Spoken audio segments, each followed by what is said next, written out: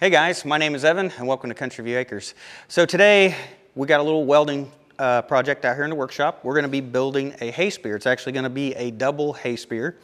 And while we're building it, we're going to make it multifunctional. So we're going to make it so it has a trailer hitch on there so we can move equipment around. We're also going to put some hooks on here so that we can do some lifting. So it's going to be multifunctional. So I ended up buying a skid steer attachment plate from Titan Attachments, and this one here is the 3/8 inch thick one. I believe that's what this is. So it's very heavy duty. I may have gone a little overboard on that. I've got a couple 43-inch hay spears here, and then I've got some square stock that we're gonna weld together for the frame. So let's go ahead and get started. So these hay spears has this little mounting point that they bolt into, and this piece right here is what's gonna weld onto the hay spear. So it's gonna weld into this 3.5-inch tube. This is 1/4 inch thick, so this is plenty beefy for this. And this is actually a 2-inch diameter. So what we're gonna do, we need to drill some 2-inch holes in this square tube first, and then go ahead and probably go ahead and weld these mounting collars in place. Well, this mounting point is actually like 2.165, so a little over 2 1/8 inches. Hopefully we got a hole saw that's the right size, or something close. Well, the closest I had was 2 3/8. A little big.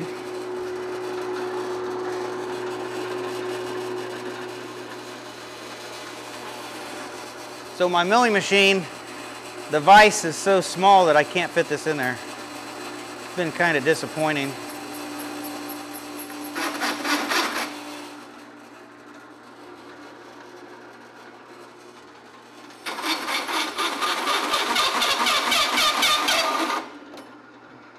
Doesn't like that.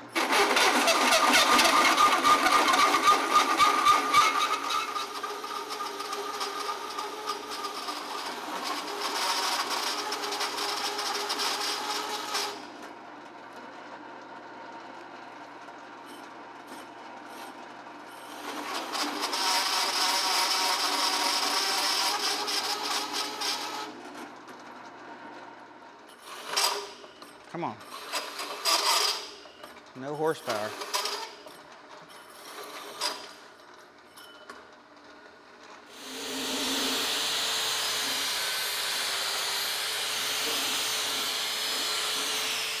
All right, got my holes drilled, got my parts cleaned up, and my drill was a little big. I've got quite a big gap here to try to fill in around that.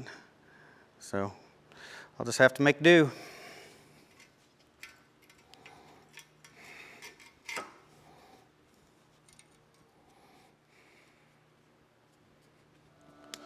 All right, this is my first time running the welder with gas. So I've got my gas bottle hooked up. I think I've got the flow set right. And everybody says I'm gonna love this. I'm sure I will. Let's try it out.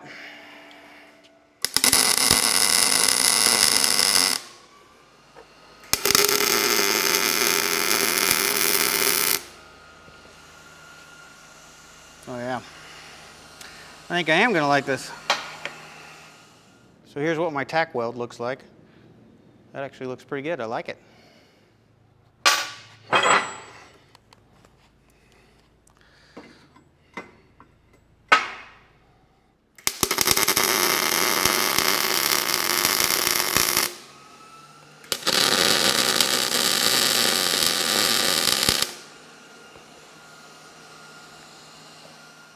So I did have this raised up 3/8 of an inch, so that they stuck out the other side as well.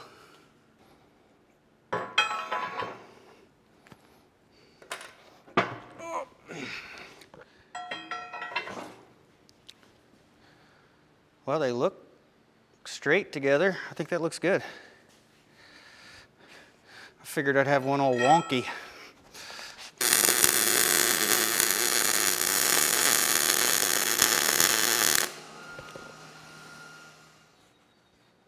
So now I'm going to go ahead, I'm going to weld this together as a frame, and then that's going to weld to the skid steer plate.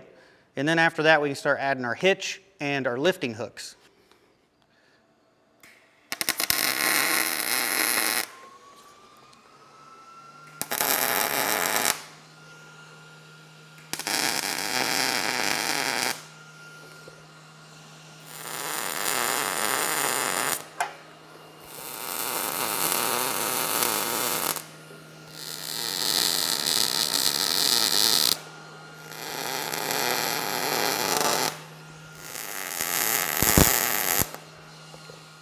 So here's a first look at my welds.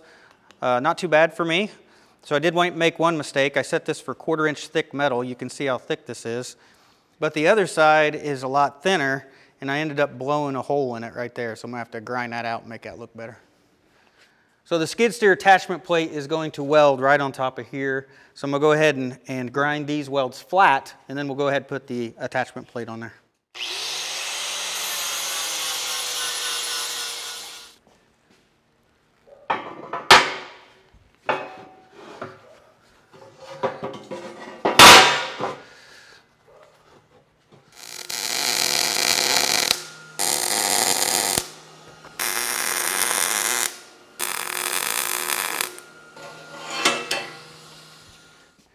Test fit.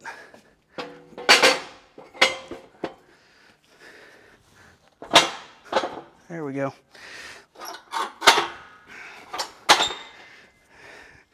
All right, it's gonna work. Let's go ahead and finish welding this out.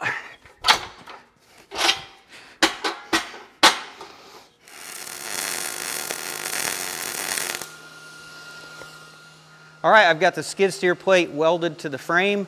It's welded probably at least 80% on the backside. I'm afraid I might run out of wire here pretty soon. But I'm gonna go ahead and put some hooks on here so that I can lift stuff with a chain. So this is a grab hook. This is a 5/16. So this will work on 1/4 inch chain and 5/16 inch chain. So I'm thinking I'm gonna put some of these here along the top. So I'm thinking maybe 3 hooks, one over each of the skid steer attachments. That's probably the strongest, and put one right here in the middle.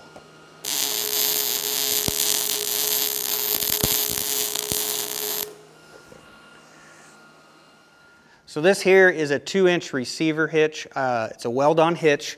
I bought this, I believe, at Amazon. So I'm gonna weld that at the bottom in the center, and then off of that, I'm gonna bring another square tube off of that straight up the middle, and that'll just be a little extra support.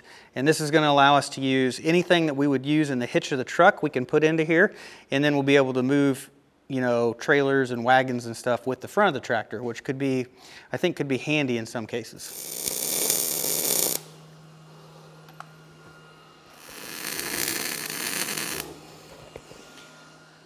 So this receiver hitch actually welded on pretty good. I got it on the sides, and then I got it on the bottom, front and back, and it's pretty solid. I was gonna put a brace right here, but I think it's gonna be fine the way it is.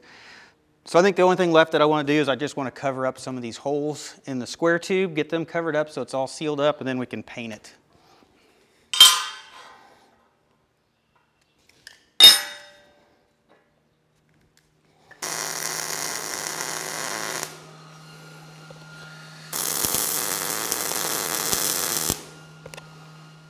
All right, I think I've got everything welded out. So I've put some end caps on the end of the top and bottom tubes, both ends. I've got our hooks welded on there.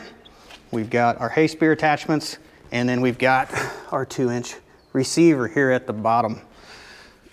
So I'm just wiping this down with some paint thinner to degrease it before I paint it.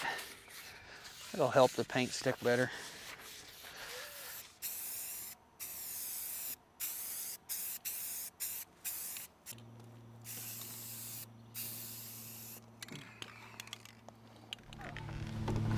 I'll tell you what, this isn't something you want to lift every day. It's fairly heavy. Definitely built strong, I guess.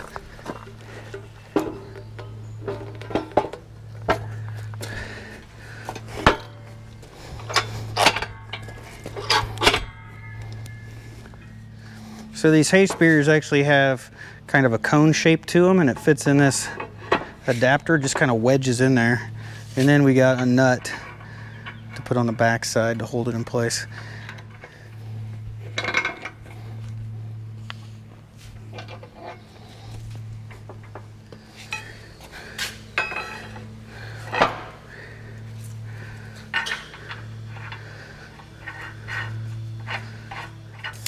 So these hay spears were 43 inches, and that's to the back of the nut.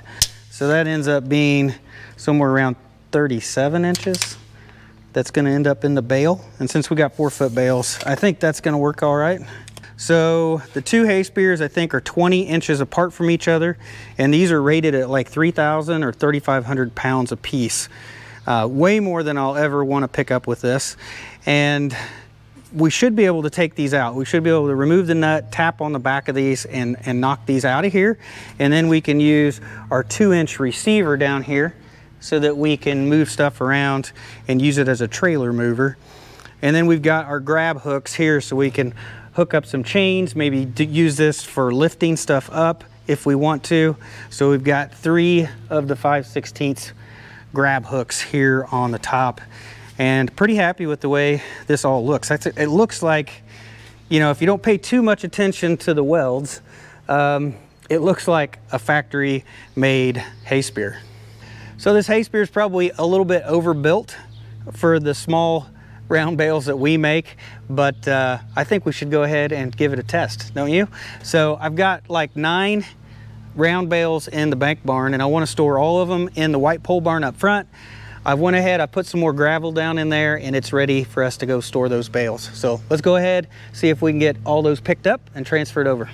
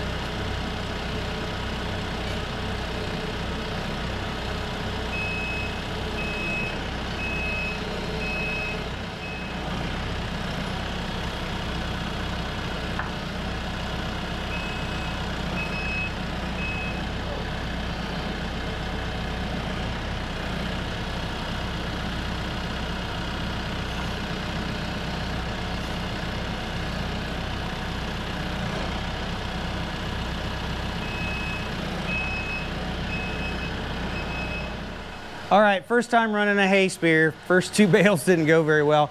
I was trying to get in here at an angle, which I don't have much room in this barn, to try to get in here and set that bale on top of there. It didn't work out too well. I was hoping to be able to get a double stack, but now that I've got this first part in here, that may be a little bit difficult, but hopefully the next 8 bales, 7 bales go better than this.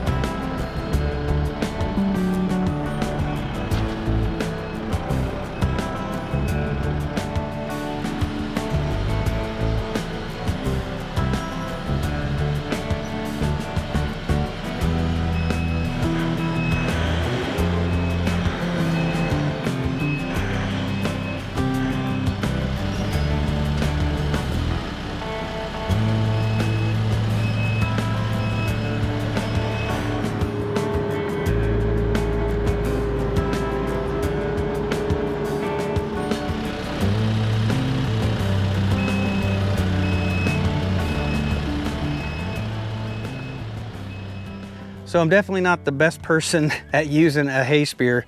I was having trouble stacking them. Basically, when I went to stack them, it would want to drag the bale back out. I couldn't get the spears to slide out. It wanted to take the bale back with it. And so I don't know if there's a little bit of, I need to learn how to operate it a little bit better, or if it's because I have two long spears in the bale and that just holds onto it a little bit more and makes it a lot harder to drop it off. I don't know if that's the reason or not, but we were able to get the bales moved and stacked in the barn exactly where I wanted them. So luckily for this project, I actually had all this metal laying around. So this was this 3.5-inch square tube. It is the same as the legs on the welding table. And then this 2-inch tube that I made the rest of it out of, that was the legs for the workbench for the metal lathe. And when I did those projects, I was sure to order extra metal so that I had some laying around just for odd projects. And this, I think in the end, this definitely paid off because metal prices have went through the roof. And so I was glad that I had at least the metal to weld this together. So I just bought the spears. Actually, I didn't buy the spears, I bought one spear. I was gonna build this with just one central spear that was 49 inches, a little bit longer, and then two of the stabilizer spikes that are like 12, 16 inches long to put on the bottom. And that's what I ordered. And what they delivered to me was two spears that were 43 inches long. So they shipped me the wrong thing. And instead of like calling and complaining, I thought, I'm not even gonna mess with it. I'll just build the hay spear with two spears instead. And that's the way we ended up building it. And so this was not the design that I actually was going to build, but I worked with what I had, and I think it turned out pretty good. So I bought the hooks, and then I bought the 2-inch receiver. Was there anything else that I had to buy? I think, oh, and the skid steer plate. And the skid steer plate, I probably went a little beefy on that with the 3/8 plate. They have that, I think, from like 1/4 inch all the way up to 1/2 inch, somewhere in there. There's about 4 or 5 different sizes you can buy. And so I'm not sure what the overall cost of this was. I'm gonna say it was somewhere, since not counting the metal, I think with the stuff I purchased, it was probably somewhere around $300 worth of stuff. So if you look at buying a really good hay spear, one that's built really strong like this, one that's got a 2-inch receiver on it, maybe got the grab hooks on it. There's some of them out there that's like that. You're probably gonna spend $500-600 on a good hay spear. Now there's cheaper ones out there. The cheaper ones were around the $400 range.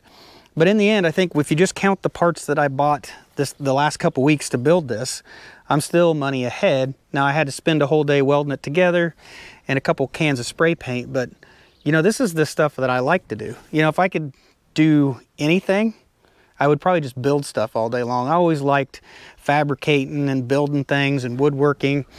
And yeah, so if I had to spend a day building it, it was probably more enjoyment for me just being able to put this together, because making this is the kind of stuff that I really enjoy. So in the end, I think I'm saving money. Can't count the metal that I had laying around, but I guarantee this metal was a lot cheaper last year when I bought it. But yeah, pretty happy with it. I think if somebody comes over and they see this, they're not going to realize that this is actually, it's actually one I made. They're probably going to think it's something that I bought off somebody. I think it looks that good. As long as you don't look close and look at the amateur welds, I think you're going to think that that it was probably bought. And it looks like it goes with the tractor, doesn't it? I think it almost matches perfectly. The red's a little bit different, but with the black and the red, it really goes with the TYM. So it's gonna be nice having the trailer mover, the hitch down here where I can move wagons around from the front of the tractor. I think that's gonna help with the hay wagon. You know, being able to back a hay wagon into the barn, using it from the front of the tractor, I think that's gonna be good.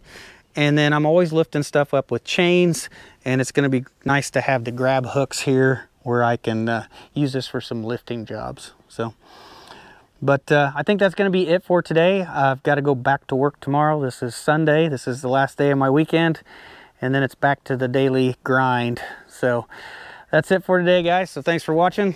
Hope you have a great day. I'll see you in the next one. I found a flaw in my design. When you close the handles on the quick attach, it's right next to that nut. You hit your knuckles on it. So, small flaw. Let's have to remember to be careful opening and closing. You see how close it is. It still moves, but it's just a little too close.